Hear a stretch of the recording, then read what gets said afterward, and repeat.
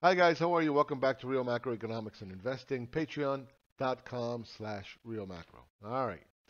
Before we go off and we start talking about how government spending occurs, first we need to talk about what happens to money creation after it is spent.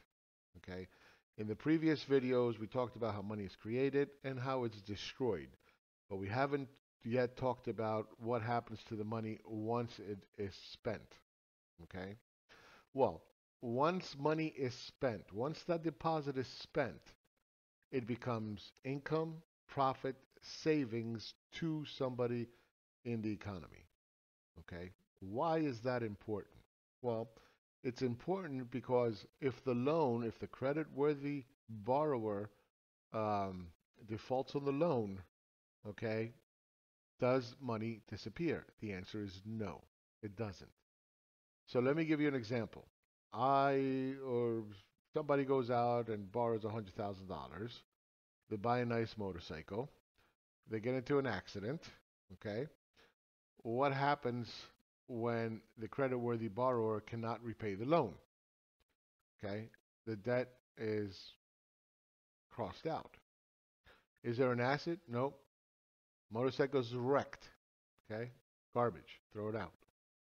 Does the $100,000 still exist? Of course it does. Okay. The motorcycle company still has the $100,000. The bank has no claim on that $100,000 once it is spent. So is money debt?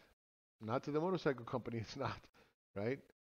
It's a it's a financial asset to the company, the motorcycle company, okay? No claim from the bank on that $100,000. So this is very, very important to understand.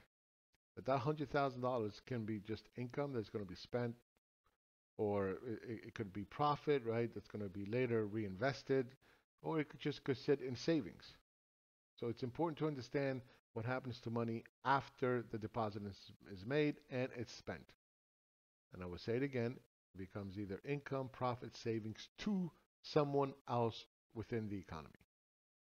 Right? The money still exists even if the loan defaults.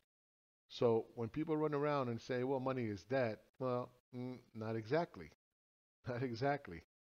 Okay? Not to the motorcycle company, it's not. It's an asset. It's a financial asset.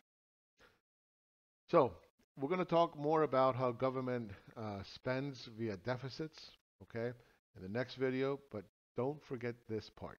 Very, very, very important. All right. So click like, subscribe. Don't forget. All right.